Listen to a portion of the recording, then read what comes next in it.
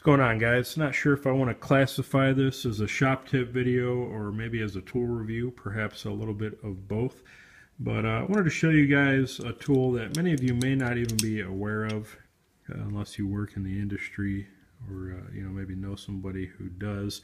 But this is a tool that I found quite useful just in general use around my shop, especially for knife making. And what these are called Cleco clamps, K-L-E-C-O, if I recall correctly. And these were originally intended for sheet metal work, for holding two pieces of sheet stock together. And I'm sure I got a couple flat pieces of something here just to give an example. You clamp them together like that, do your drilling, riveting, tack welding, what have you, and then remove them when you're done.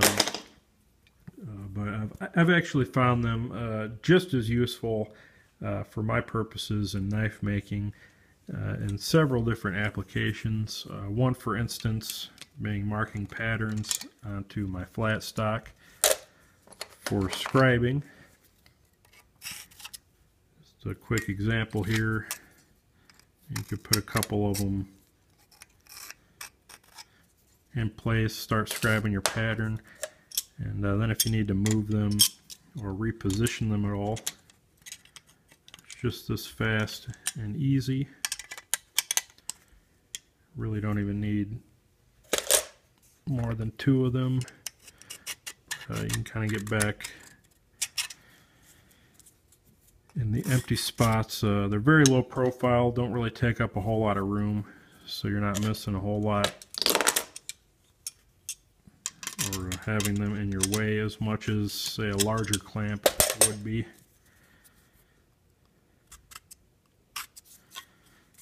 And they're extremely secure.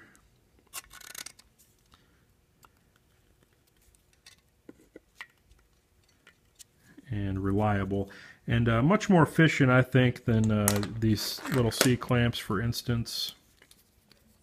Much more lower profile even than a squeeze clamp. You know, these kind of a two-handed operation. In many cases, you kind of got to get that perfect distance, and then sometimes you'll kind of mar your work up even with these sharper ends there. Yeah, I see a lot of guys using these. You can see how much bigger they are, kind of in the way of everything. And really, they don't clamp anywhere nearly as effectively, in my opinion. So what's nice about these, they're lower profile. They don't really get in the way when you're drilling with them in place.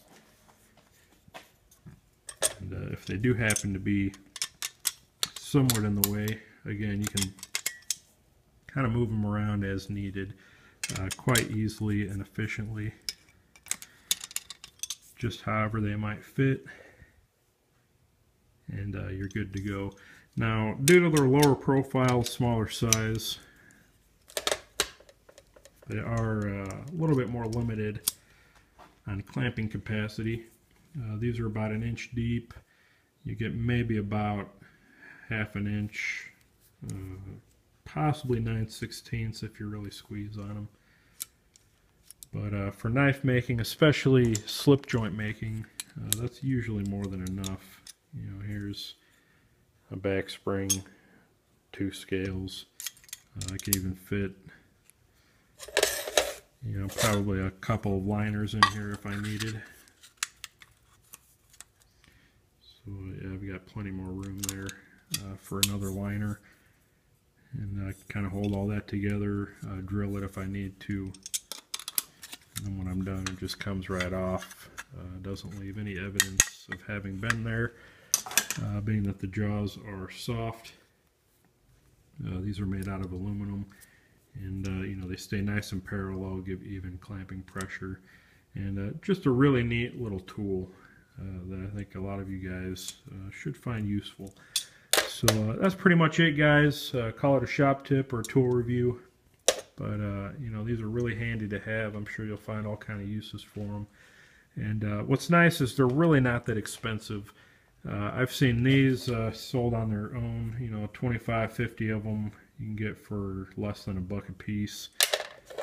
These range probably about $12, $15 for a pair of these. Sometimes you can find them together in a set.